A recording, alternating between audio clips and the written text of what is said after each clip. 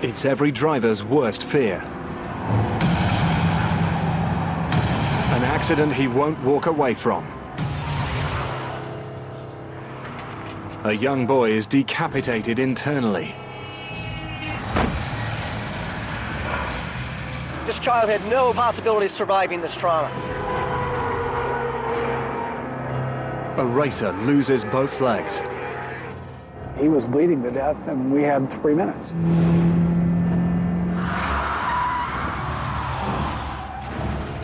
And a teenager is trapped for 8 days. I just could feel myself shutting down, and that was kind of scary. How do flesh and blood defeat glass and steel?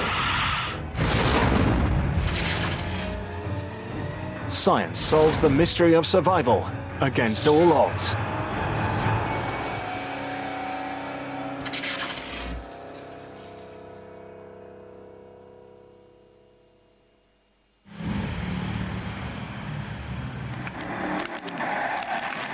For a 13-year-old boy, accidents are fun and games. Until virtual reality becomes real. I flew like 10 feet. The bicycle was mangled. I mean, you couldn't even tell it was a bicycle after I got hit. Ricky was what we call a trauma code. He was basically clinically dead on the scene.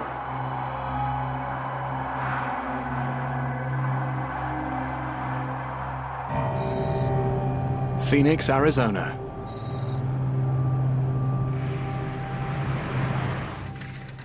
After spending all day with a friend, Ricky Barker is in trouble at home. I had to come home, and I had to get there fast. Because I was running at least maybe 20, 30 minutes late.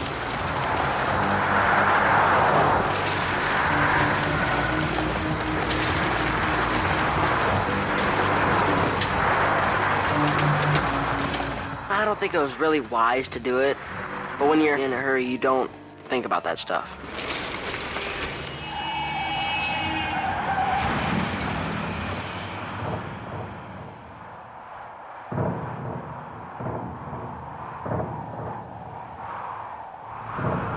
What happened?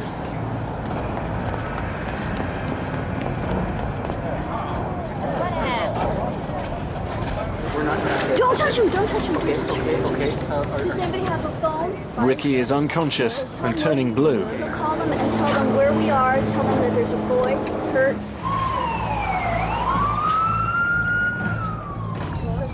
Paramedics arrive in 2 minutes.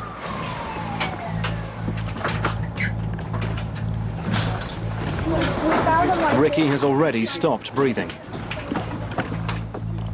We could not palpate or detect a pulse on him, so in our opinion, Ricky was what we call a trauma code. He was basically clinically dead on the scene. Okay, here we go. Yet they don't give up hope. Three, up, back, forward, in, come down right here. They try to insert a tube into his airway to give him oxygen. Try an airway. No, not going in, okay. His internal anatomy was not in the right place, so we presume that Ricky had a pretty substantial neck injury. Carefully, they insert the tube all the way down his windpipe. Okay, here we go. They pump in oxygen and restart his breathing. Good rise to the chest. Here, squeeze that. His heart is beating, but they doubt he'll make it. Really, we did everything we were doing for Ricky, pretty much thinking that maybe some other children can benefit from this horrible tragedy by being able to get his precious organs. And we called him Boy Doe. We just thought that, some parent's going to get the worst phone call of their life.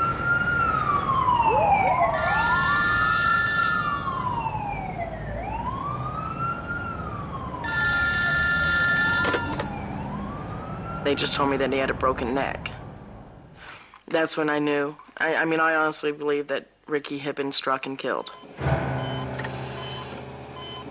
Instead, Ricky faces a living death. When I first met Ricky Barker, I didn't think he was likely to survive. And the sadness that I had on meeting him was really at the thought of him surviving. Doctors discover he's internally decapitated. The injury was primarily throwing the head severely forward and severing all of the ligaments that attach the cranium to the spine. All that keeps his head in place is skin and a few strands of muscle.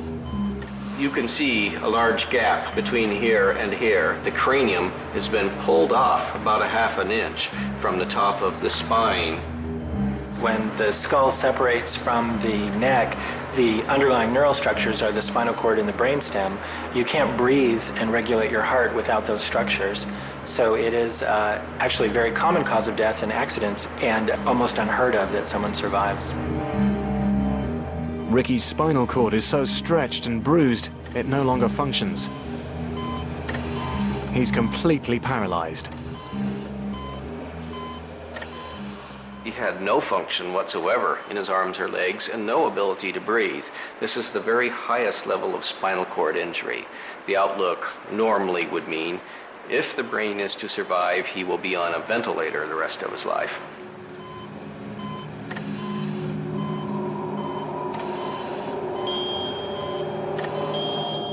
It gets worse. Scans show that Ricky's brain is undamaged and functioning normally. If he lives, his mind will be trapped in a paralyzed body. Doctors have a name for this condition: locked-in child. I think it's very difficult for anybody to imagine what it would feel like to be completely physically disconnected from the world, and to wake up after the first thing you know you're riding your bicycle, and the next thing you wake up and you're in a very strange surrounding and you can't move. Can you hear me? Ricky, can you feel anything? It's looking pretty rough. You can't feel your body. In fact, you can't even feel yourself breathing. To take all of that away suddenly must be a truly horrifying experience for anybody. Ricky, can you feel anything? It's looking pretty tough. So what ran through my mind was I had this very active 13-year-old boy who was never going to be able to move, talk, eat, breathe, do anything on his own again. And I couldn't see, honestly, keeping him alive at that point. Even if Ricky's spine recovers, any movement of the head could sever the cord, paralyzing him forever. Yet the family clings to one slim hope. Surgeons believe they can reattach Ricky's skull to his body. The operation is difficult and dangerous, but it's Ricky's only chance. Surgeons dissect the torn muscle and tissue on the back of Ricky's neck and expose the bone. Then they reduce the gap between the first vertebrae and the skull. In an operation like that, if you make a mistake, you'll probably lose the patient. After 8 hours, surgeons reconnect the skull and spine. But the true outcome still lies ahead. For Ricky to recover, signals must start passing along his spinal cord. If they don't, he may be paralyzed for the rest of his life. Doctors have done all they can. The rest is up to Ricky. For his parents, time itself seems paralyzed. We'd have to wait through the operation, then we had to wait to see if there was going to be any movement. And the more time that passed, the less hope we kind of had. For every hour that went by, it wasn't good news. I was fully prepared to say to the mother after several days of best efforts, there is no meaningful hope here. This is not right of us to keep pushing.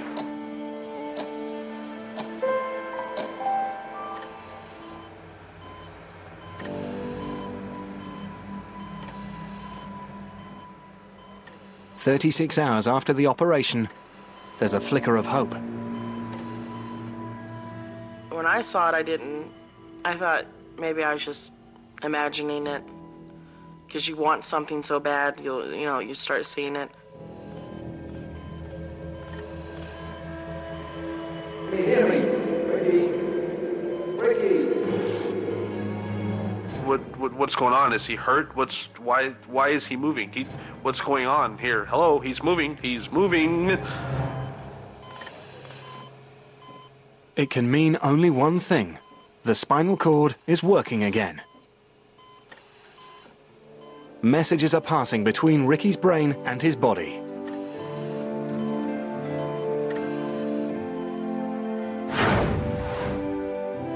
After 3 painful months of intensive physical therapy, Ricky regains the use of most of his body. He didn't suddenly start moving. One day he moved his shoulder, another day he moved his arm, the next day he moved his elbow. You could see the spinal cord waking up. It was really just an absolutely beautiful thing to see. Ricky recovers through sheer grit. It was actually very tough for me because I knew before the accident I could do all this stuff. It just kept upsetting me more and more that I couldn't do it at the time. Grit triumphs. 10 weeks after he was split in two, Ricky goes home. Maybe my son will have a chance to live a full life like he's supposed to. That he can bury his mom instead of his mom burying him. Ricky Barker survived a minefield. One false step would have killed him. Science shows how he escaped.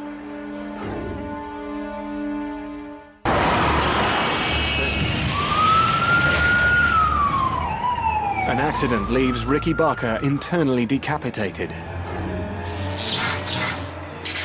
Yet he lives to be put back together. Science reveals how he survived. It starts with Good Samaritans. They mean well. But their good intentions could backfire. Ricky's skull is detached from his neck. The slightest movement could sever his spinal cord, with disastrous consequences. What happened?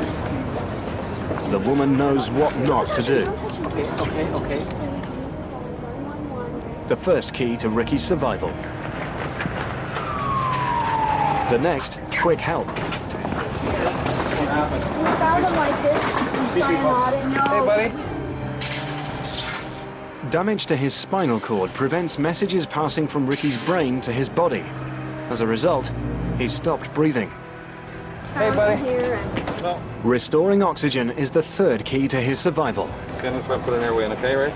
Carefully supplying it is the fourth. It's not going. He looked externally at his anatomy, it looked normal, but from the inside, it looked abnormal because his vocal cords were very low in his throat, which identified that his anatomy was just not in the right place. You got her?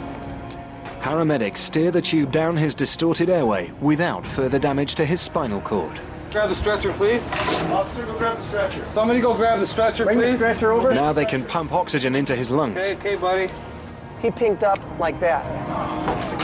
The fifth key, safe transportation. Paramedics carefully hold his head. Placing Ricky in a neck collar would risk more damage to his spine.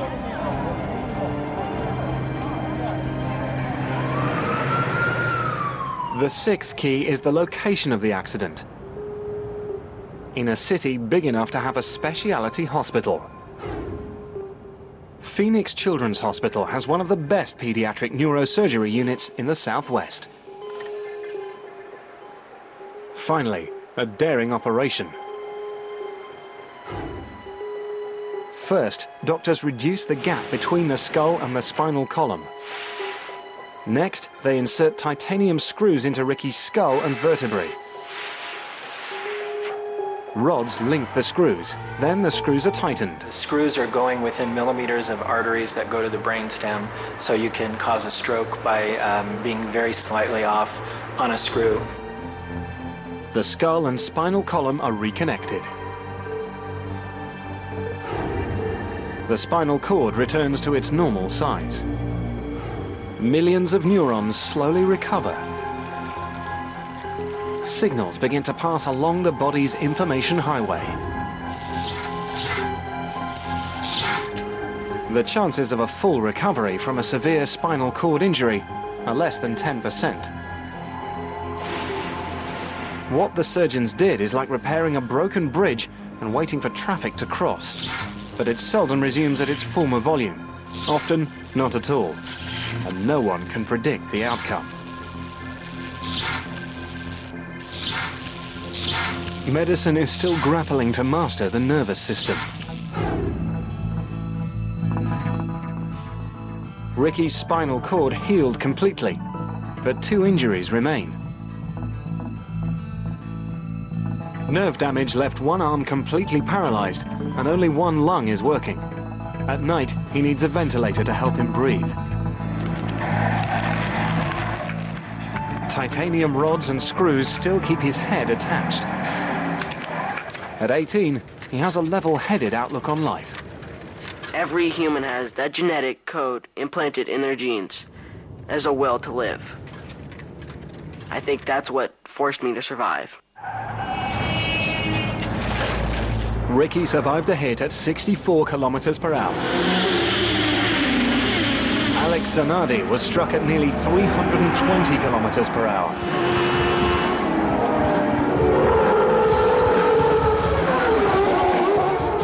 Alex Zanardi is addicted to speed. Everybody's DNA, there is something that drives us to be very passionate for something in life. I like the roar of the race car and to sniff the fume of the engine, to feel the grip of the tire. It is something that winds me up, definitely. Alex is known as a daredevil. Alex Zanardi at the top of the hill turn, and it gets him! Unbelievable! He's won legions of fans and 2 world championships.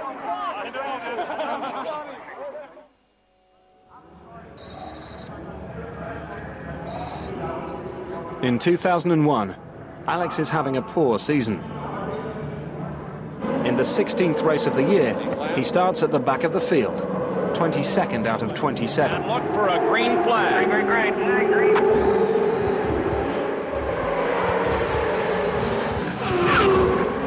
Alex Zanardi is now working on Michael.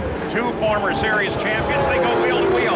And side by side, Zanardi goes past. The daredevil is back. Zanardi right past Breck. Midway through the race, Alex has battled into 3rd. I was enjoying myself a lot because for the first time in the year, I felt the car responding to my inputs. Zanardi inside of Carpentier, Zanardi to 2nd. Morris, none cars run first. 141 laps down. With 13 to go, Alex is in the lead. He makes a final pit stop. The advantage I had prior to the pit stop is pure mathematics. I was gonna regain the lead and win the race. Chief mechanic waved me by and said, "Go, go, go." Eric, nice stop. It was 5.3 seconds on my clock.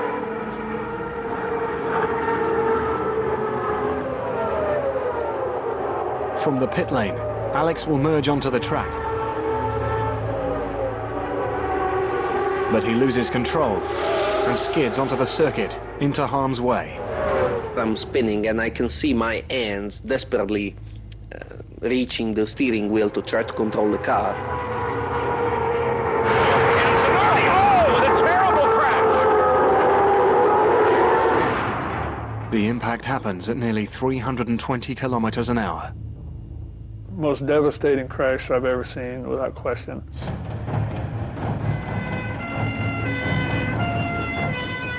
Rescuers arrive in 19 seconds.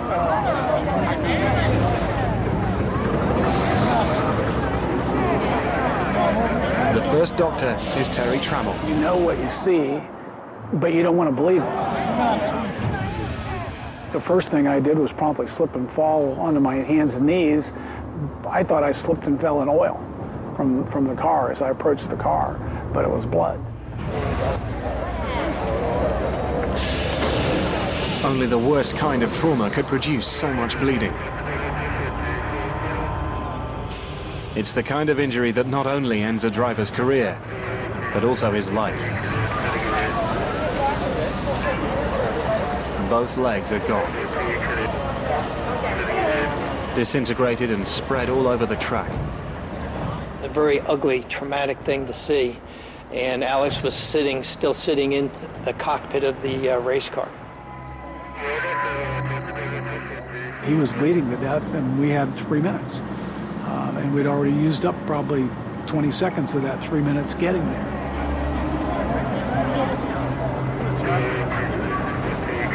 Trammell treats the right stump first. So I just took a big wad of dressings and stuck it in the skin sleeve and folded it back underneath his thigh, and it pretty well stopped. But the left leg is still gushing. So I asked the guy next to me, I said, I really need a tourniquet. He undid his belt that had his radio and stuff on it, and we used that as a tourniquet. And that, as long as we could keep it drawn up tight, it worked fairly well.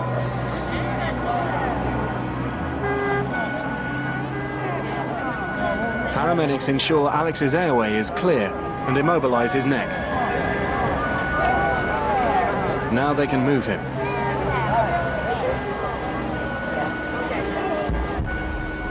In the ambulance, Alex's condition gets worse. His blood pressure is faint, his oxygen level is low, and his heartbeat is dangerously erratic. I was shocked. His eyes, who were always blue and bright, sparkling, were gray and sunken. He looked like a dying man.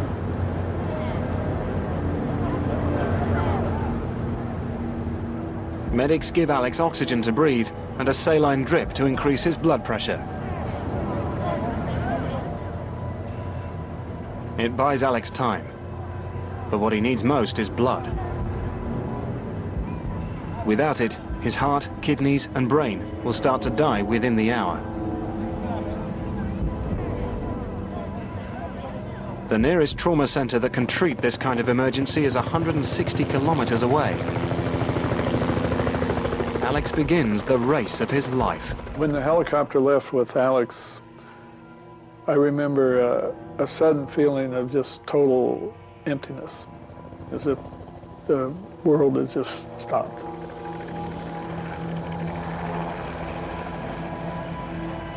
And that's the hardest time. You've done everything you can do, and all you can do is sit and wait.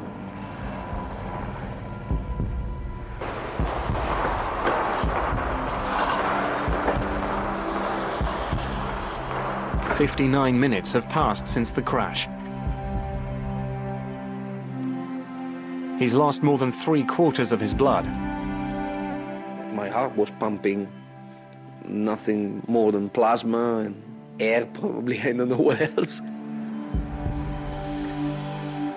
And when the emergency physician in Berlin told me that the helicopter had arrived and that Alex was in the operating room, big cheer went up, and we knew it was still a major battle, but at least he had arrived, and there was a chance now.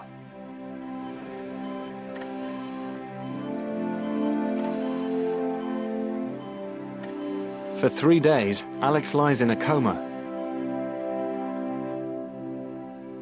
When he comes to, his wife breaks the news. My first question was, I wonder how the hell I'm gonna do all the things that I have to do now with no legs. But like, I had no doubt in my mind that I was gonna do it. For Alex, the incident is a dim and distant memory. But it still haunts his rescuers. It never goes away. The images are always there. The worst part of anybody's day is the 20 minutes before you go to sleep. That's when you relive the images. You can smell and feel the blood and the fear that you suppressed. And you don't sleep real well.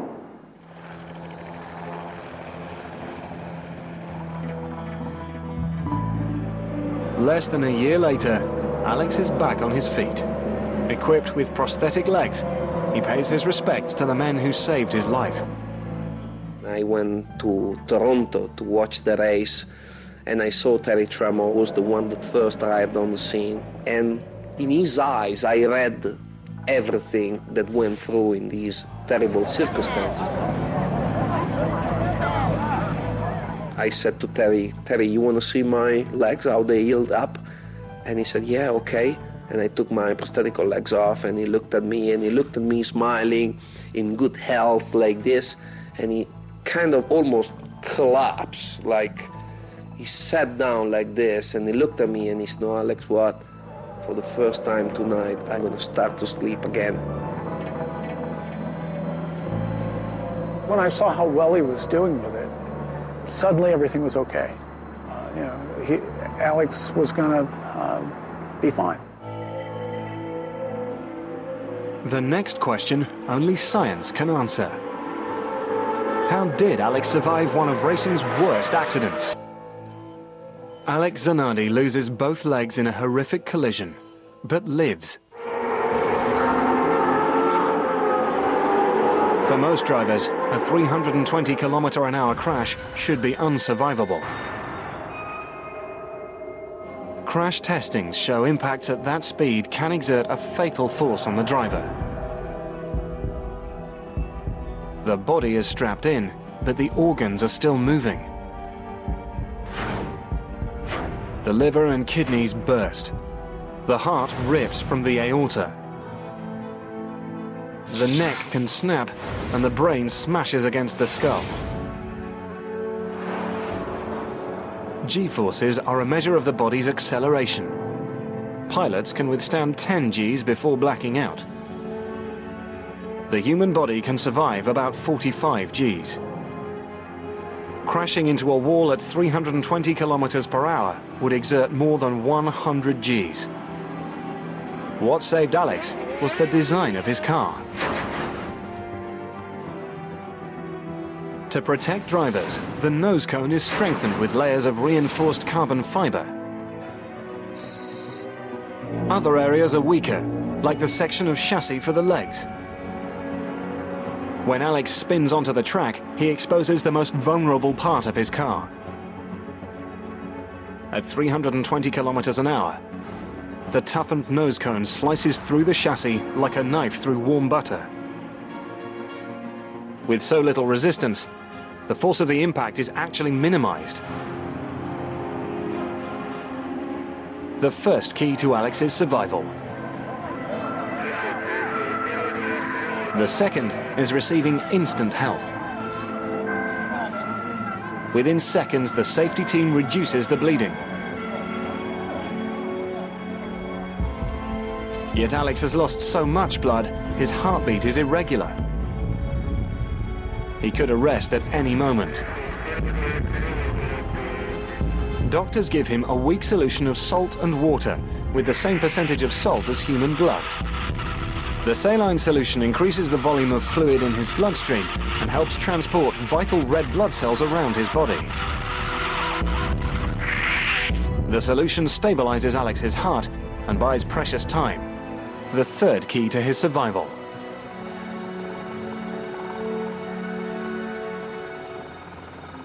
The fourth, ironically, is speed. 24 minutes after the accident, Alex is on his way to the hospital. The trip takes 35 minutes, within the narrow window of life. His heart stops 7 times. But each time, paramedics restart it. Within 1 hour of the crash, he gets life-saving transfusions. Alex starts a new race, a lightning recovery that astounds his doctors. After 6 weeks, he leaves hospital.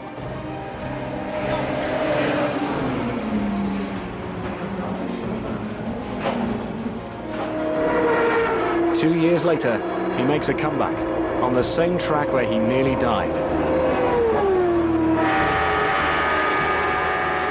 In a specially adapted car, he drives the 13 laps he never finished. We all cried a little bit. Alex was teary-eyed. A huge cheer when he got the checker flag, and that's when we all knew that Alex was really back. The same strong guy that I was before, carrying my son over my shoulder, playing in the pool with him, kissing my wife in the night, and drive my race car to the best of my ability. Both Alex Zanardi and Ricky Barker are alive because help arrived in seconds. But imagine being trapped and lost for 8 days. Aldergrove, near Vancouver, Canada.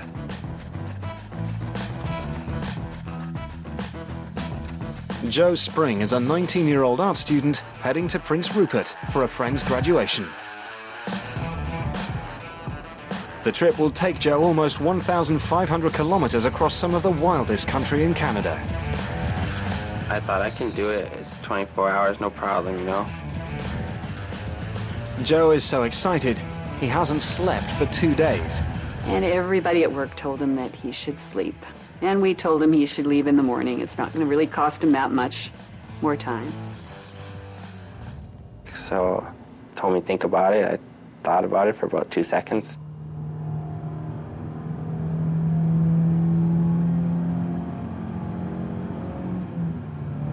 After 3 hours, he's still determined to keep driving. Then I started to get tired. As Joe gets sleepier, he starts to drive faster. Put it in cruise control. Now I don't have to worry about the gas pedal no more. That was stupid. If you ever been tired and you blink your eye, the gap between opening was getting longer.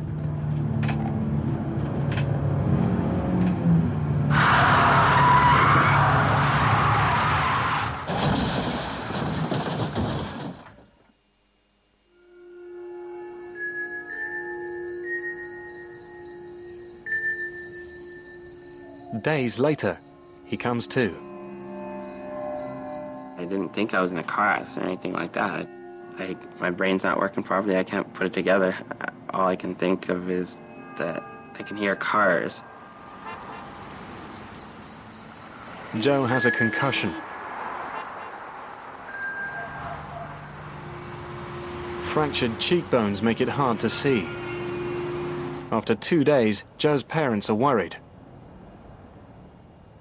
I was expecting by Tuesday night to get a call, okay, I'm here, and then we could relax, and the call didn't come. By day 3, there is still no word from Joe. You start to wonder, you know, what was actually going on.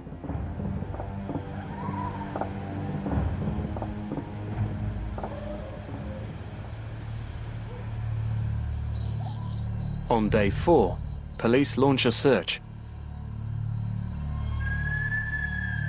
They have over 1,550 square kilometers to cover. Joe is famished.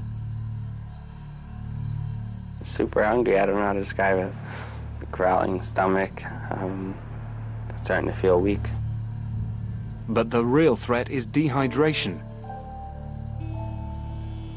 He has water, but he can't reach it. So I got really, really thirsty, so I guess drinking my saliva was all I could do, you know? By day 5, there's still no sign of Joe. Now his family joins the search.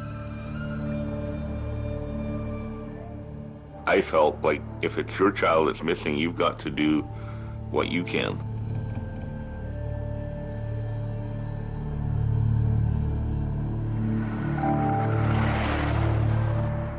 There were dips, there were cliffs, there were where we would stop and we would kind of drive and look down and see if we saw broken trees or vehicles or just anything.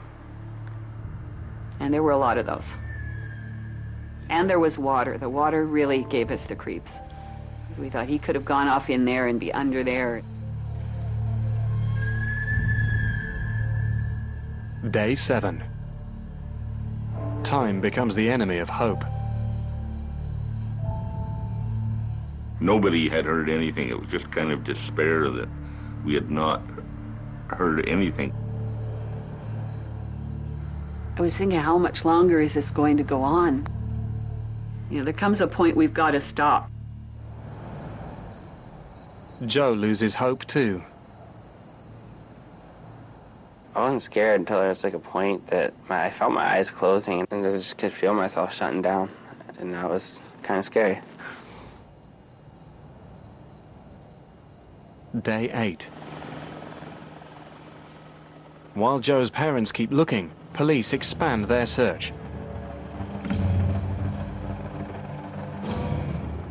Their focus is Highway 97.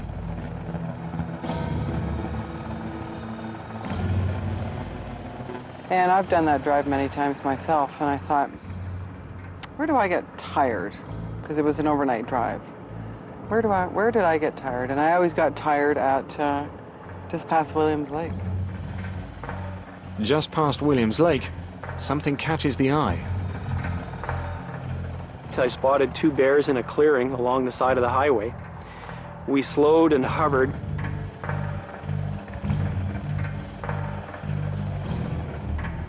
As Jodine tipped the aircraft forward, and she said, "Oh, there he is."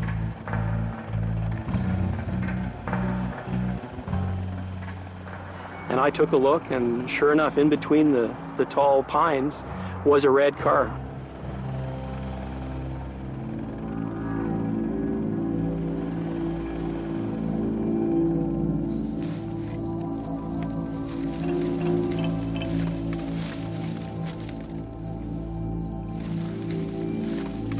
No one expects to find Joe alive. I was scanning the area looking for a body. As I approached the vehicle, I saw someone sitting in the driver's seat with his left arm up over his head. It looked to me like a dead body. The arm was at an unnatural angle. As I approached a little bit more, all of a sudden I saw the arm wave. And I realized that he was alive. Honestly, I didn't know what was going on. Maybe I was dreaming. I was about to wake up, and this had been one really, really awful dream, you know? Joe! He was dusty, emaciated, gaunt, face bloodied, eyes swollen shut. He was at the end of his rope.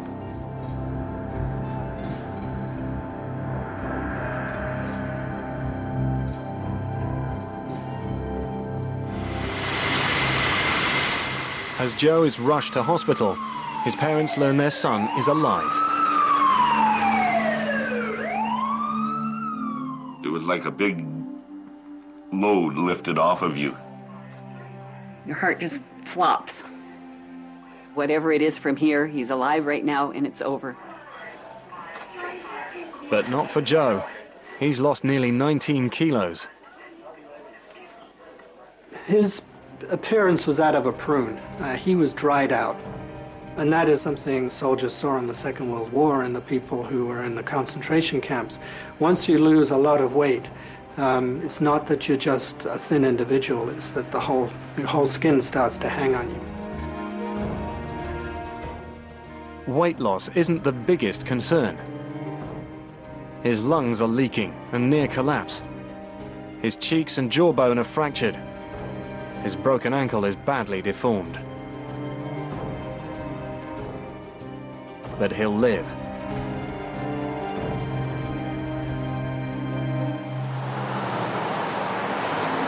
The doctor's first worry isn't the broken bones. Dehydration has created a dangerous chemical imbalance. There was a serious risk to his life when he arrived, not from his injuries, but from the dehydration.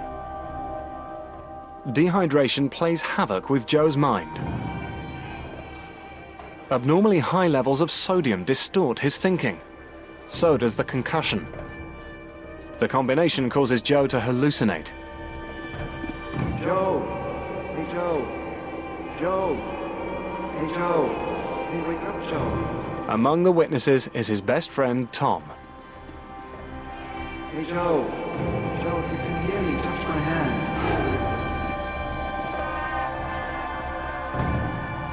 Tom was by my bed and he said to me, if you can hear me, if you ever know I'm here, like, squeeze my hand, right? And he was holding my hand. I thought I got up and I was like shaking him because I was like squeezing him for everything I was. It never happened. It's all in Joe's mind. I think I felt a move. And then he said to my mom that I think I felt something. I imagined everything looking back. As far as I knew, I was yelling, I was sitting up. Adam, I'm here, okay, finish this dream, wake me up, whatever, I was yelling. And then they all started to walk out the room and close the door on me. Almost like if I was in heaven and I was looking back and it's just a joke or something, I don't know, but it put me right back into a coma when they closed that door.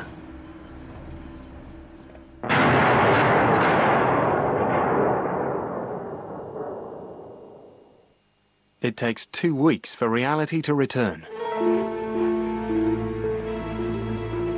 The story of how he survived is an epic tale to match his journey. The very conditions that confounded searchers for so long proved key to his survival.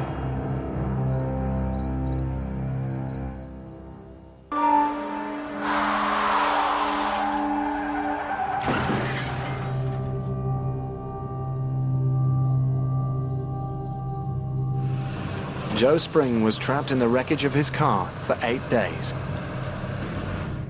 Science reveals how he survived. Joe had no food in the car.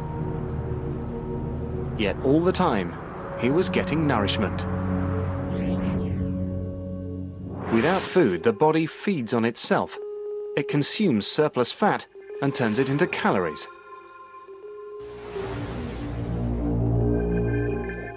Then it starts to break down muscle for sugars and water. Fitness is crucial. A muscular body can better withstand malnutrition and dehydration. Joe has a well-developed body. He could live off his muscle for weeks, the first key to his survival. Some people have survived a month or even close to 2 months without feeding. Water is another matter. I could only imagine what he felt. Water being so close and yet so far. The body uses more than 2 liters of water each day. Joe loses around half a liter a day just by breathing. Still more in sweat, urine, and blood.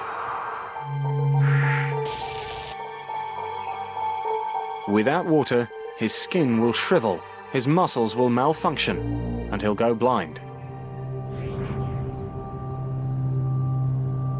Few people survive more than 3 days without water. Joe's survival depends on how well his body can retain it. The surroundings that hide him also save him. Shelter from the sun keeps him cool and reduces sweating. The air beneath the trees is also more humid and thus less dry. Trees are the second key to Joe's survival.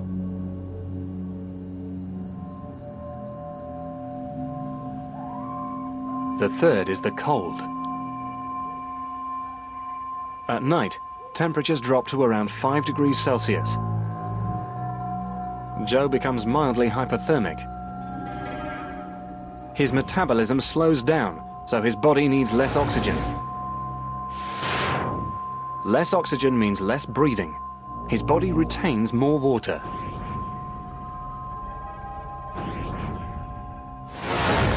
His kidneys also conserve water by reducing the amount he urinates.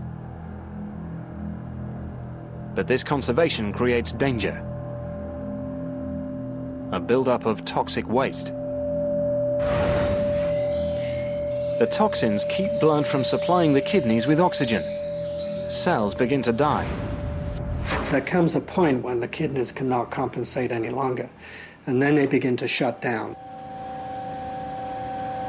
The last key to Joe's survival is a timely rescue.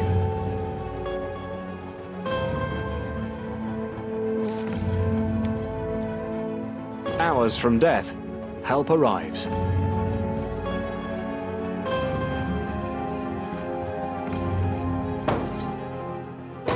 Today, Joe lives with only one side effect. The concussion he sustained left his head especially vulnerable to injury. He still trains, but he no longer competes in the sport he loves. Sheer youth and his fitness and his resiliency enabled him to survive this event and make a good recovery. In a crash, two kinds of machine collide. One made of steel, the other of bone. While one is destroyed beyond repair, the other may be rebuilt, so strong is the will to survive. There was just something inside that wasn't going to give up. I think the reason I survived was because I had a big determination and will. For some reason I'm here, against all odds.